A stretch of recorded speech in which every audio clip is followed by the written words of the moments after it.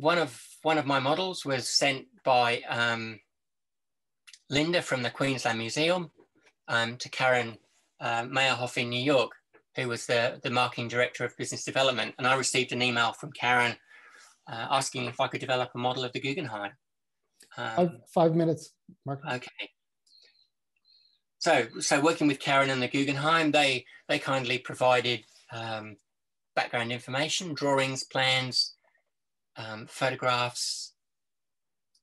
You know, they've got a whole archive of footage, photographs of the development of the museum. So we use all this as reference. So I sit and, you know, look at the drawings, compare the drawings to what's been built. I had a friend who, well, she's still there in Princeton, so she was able to, you know, I sent her on a site visit and she went and photographed every corner of the building, because typically, you know, you can find photographs of these buildings, and the Guggenheim would be a case in point, where the photograph you always see is from the other side of the road looking at one particular corner of the building. You don't see around the back.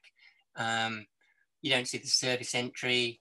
You know, it's all those bits that kind of add to, I guess, to the authenticity of the model. And the more information you've got to refer to, obviously, the better your model can be. And then it's a case of distilling down the information that's in front of you into the model, and how you do that, what materials you use, what thicknesses of material are available. If we click through these, we refer to our photographs, site plans and drawings, and we work our way through trying to work out the best way to optimize and create our product. You know, there's thousands of scenarios or solutions to a problem, and we work our way through, and hopefully we end up at the optimum solution. You know, that's the spiral on the top, which is held together with a little piece of acrylic on the back, or sticky back plastic on the back.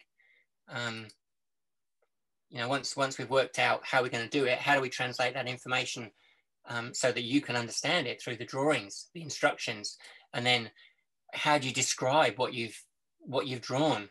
How do you package those products, you know, to get it all in the box the same every time? And when you've agreed to make an order of I think our initial order was 3,000 units that you've never done before, how do you actually implement that? And on an ongoing basis. So it's been a huge learning curve, and this is, for me, this is still just the start. Which I think that was my last slide. So there you can see, I think probably the initial order of 1,000 units leaving my house, or waiting to be picked up by the courier. And I think after packaging and shipping that off, I actually had to go back and unblock my drain. So, oh no, it wasn't actually that day. It was the day they told me that the product was on sale in the Guggenheim. I was putting a sewer snake down my pipe to clean it. So you know, much as it might be the most exciting day of my kind of design career, getting your product in the Guggenheim, the reality is you got to deal with your day-to-day stuff as well.